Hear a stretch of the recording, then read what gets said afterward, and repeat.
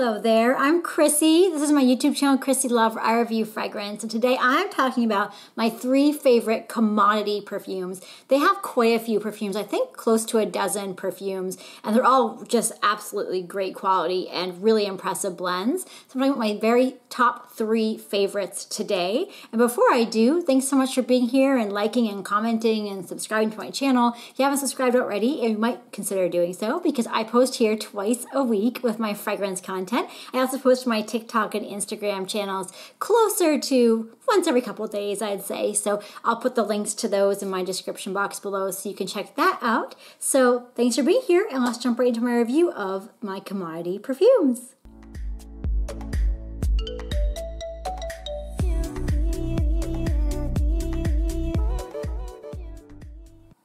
So I'm starting off with, I think, the sexiest of the bunch, and that is Wool. Now this has top notes of grapefruit, mandarin orange, and apple, middle notes of lavender, cedar, basil, and artemisia, and base notes of gray musk, bourbon vanilla, amber, and Haitian vetiver. And this, at first spray, is a very stereotypical cologne type smell. It's spicy, it's a clean musk, it's kind of boozy. It definitely gives me aftershave vibes. But actually, I'm kind of getting into the more unisex cologne leaning sense, so I actually love it. And then the dry down, this is basically Mon Guerlain for men. Like the lavender comes out more, and it's this gorgeous, rich lavender. It has kind of like a masculine lean. It still has kind of aftershave vibes, but it's just so sexy. It's like riding that line. It's like wearing your leather jacket and getting on a motorcycle. It like makes you feel so empowered to wear this perfume because it has like ladylike lavender with a little bit of like aftershave. So it's like you put on your boyfriend's shirt or something like that. I absolutely adore it. And performance-wise, it's really good. It really lasts all day. It projects all day on me, but it won't last like into the next day. Like it's not obnoxiously strong, but it's like just right in my opinion. So yeah, this is a really sexy one. If you're leaning toward unisex, it's kind of like the idea of an aftershave type scent, but don't want to go full on man, that lavender really pulls it back and makes it more feminine. So I am loving, loving, loving Wool.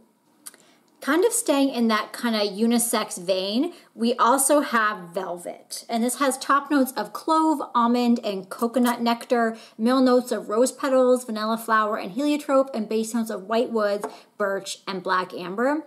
And on first spray, this is really a sweet almond with leather on my skin. And the dry down, it becomes like smoky, bitter almonds. It's really interesting. It still has this leatheriness to it, but there's some sweetness in there too. So this is one that's really atmospheric for me. It's a mood. So it's a little bit masculine, it's a little bit androgynous, a little bit sexy. You know, it kind of like walks that line again. And that sweetness and the almond and the leatheriness. Now, leather isn't a note in it, but I just get that vibe from it. I think the woods might be adding to that feeling. But this is, again, just beautifully blended. Just the right mix of masculine and feminine.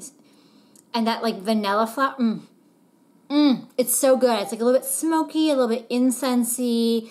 It's a little bit daring. This feels like it's daring but not offensive to those around you. Like, they're not gonna be like, oh, ew, what's that smell? Like, it's not gonna be hard for people to smell on you. It just like is a little bit unique and really beautifully blended. So I really, really love Velvet. This is another one that I'm excited to wear, especially in the wintertime. I think it's gonna pop beautifully.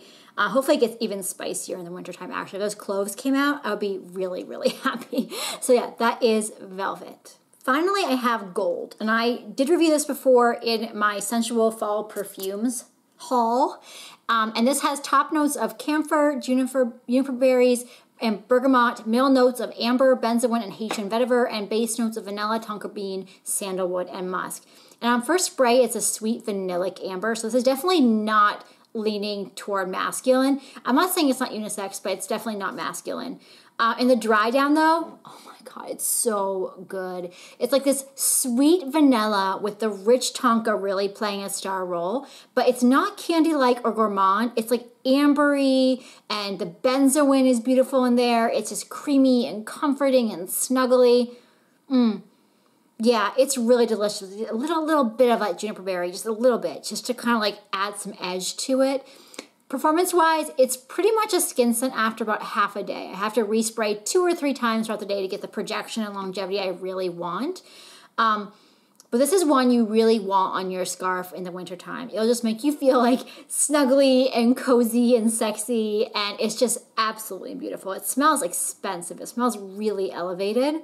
I can't say enough good things. Like, I love a good sweet scent. I love a good gourmand. This is not gourmand. This is like walking that line for me. This is like a sexy perfume for the gourmand lover who wants to not smell like a literal dessert for a night, who wants to be a little bit elevated. Yes, this is it. Love it. And by far my favorite of the 3 as well. They're all fantastic, but by far my favorite. So yeah, this is Commodity Gold. So now I want to know which Commodity perfume is your favorite, if you've tried any of them, if there's another one you think I should really try that you love. I would love to hear that. So let me know your thoughts. Thanks for being here. Hope you have a very beautiful day.